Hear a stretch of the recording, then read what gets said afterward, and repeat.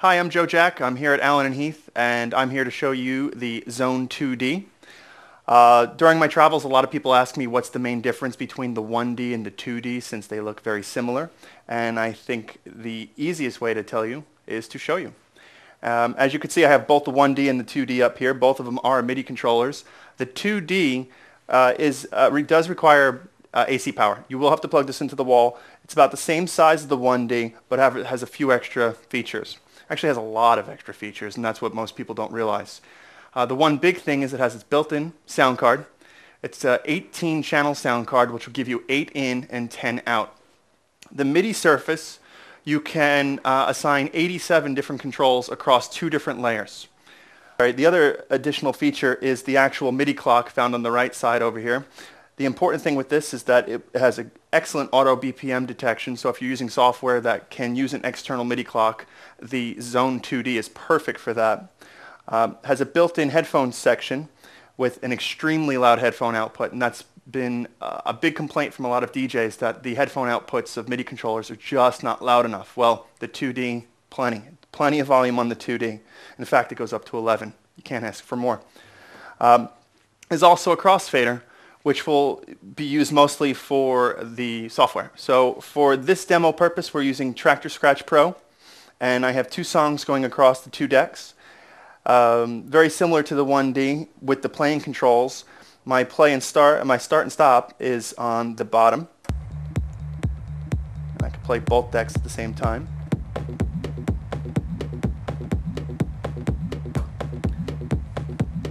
We'll just focus on the left deck right now.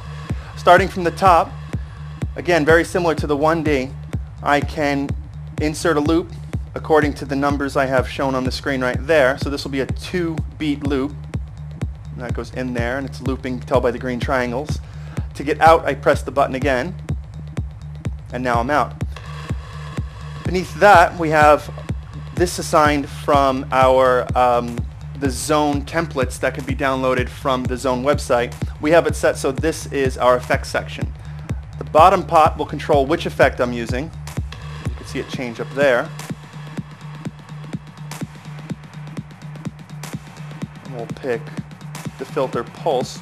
To turn it on, hit the button down here, and then I can control the parameters from up here.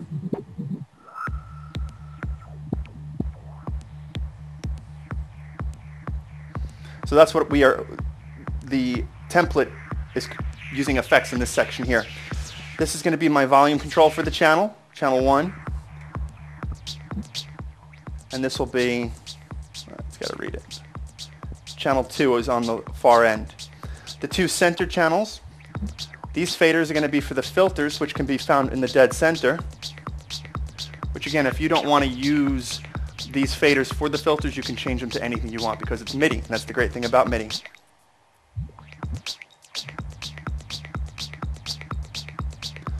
All the buttons in this section here are to control the different parameters, turning things on and off.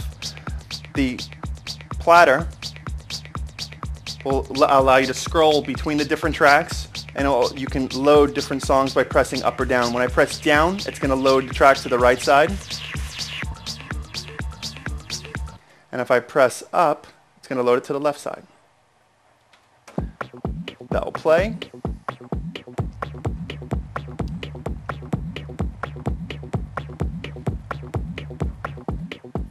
I stop the tracks there. Now, there's also a dedicated mic input, which when you're using the sound card, it goes to input 5.6, which can also double as a line input, which is nice. A lot of sound cards won't offer that feature. And the MIDI clock is here. The important thing about the MIDI clock is if you don't really understand what MIDI clock does, it sends, it tells other devices that's connected to it at what tempo to play. It will be the master controller. So if you're using this with Ableton, let's say, Ableton Live, this will take over their internal clock, allowing you to control the BPM from here, which is a very important feature. Has a lot of advanced features as well. I highly recommend you reading the user guide. The user guide is available online, and if you're checking out this video trying to find out some advanced tips, or if you're having some issues and you're looking at this video and I'm not answering them, definitely check out the user guide. It will have all the answers you need there. I learned a lot strictly from the user guides. And beneath that is the headphone section, which you can monitor any of the different outputs, 1, 2, all the way up to 7 and 8, with giving you volume control. And of course, you have 1/4 inch and 1/8 inch outputs, which is another brilliant idea, since a lot of DJs lose their little tips off the end of their headphones. So that's great.